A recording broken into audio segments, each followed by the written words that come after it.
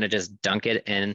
And again, I have a standardized method. So for me, I'm going to say I want this at a 1 dip. So this is like a reddish amber Timaku type glaze. So I dip it in 1, 2, 3. And then I have kind of 2 options. I can swirl this around until it's done. I can just let it go and you'll see that it forms these kind of drips on the side. Sometimes it's really nice, especially if you're firing in a cone 6 atmosphere where things tend to come out how they look. You know, there's no atmosphere in an oxidation kiln. So there's nothing affecting your results. How you glaze is is close to how it's going to come out, closer. So if you glaze sloppy and you have a glaze that really shows these drips, then those are going to show. And if you don't like that, then your other option,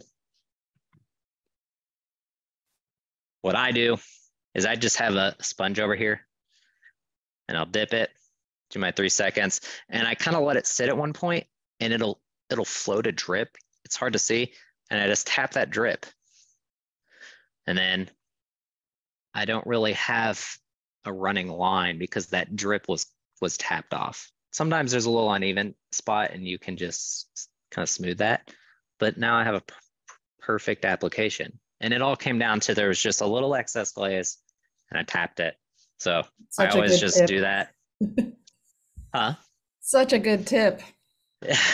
It's like one of those silly things. Some potters are like one or the other, I feel like, and half of you in the audience are like scowling at like, that's silly, and the other half are like, oh my god, I hated that drip. Yeah. You know.